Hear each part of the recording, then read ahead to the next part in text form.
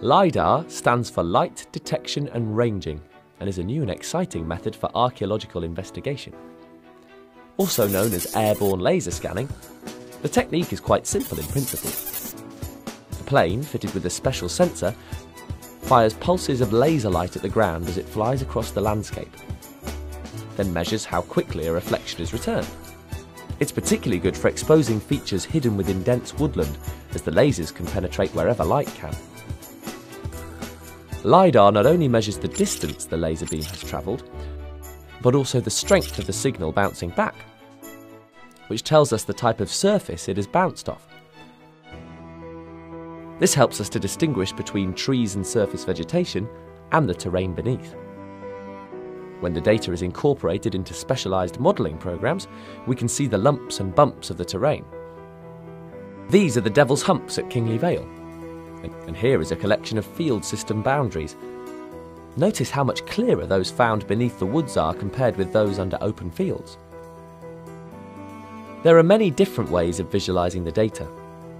Each method reveals something different in the landscape.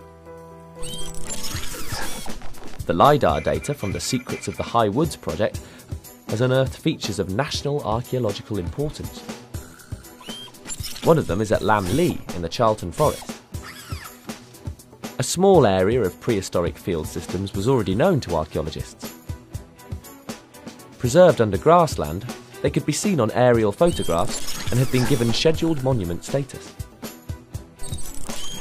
It was suspected that these field systems might have extended beneath the adjacent woodland, but it was impossible to explore until surveyed with LiDAR.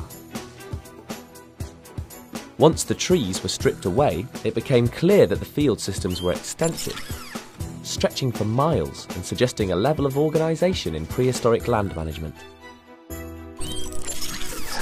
Another important finding from the LiDAR investigation is the presence of a long speculated Roman road.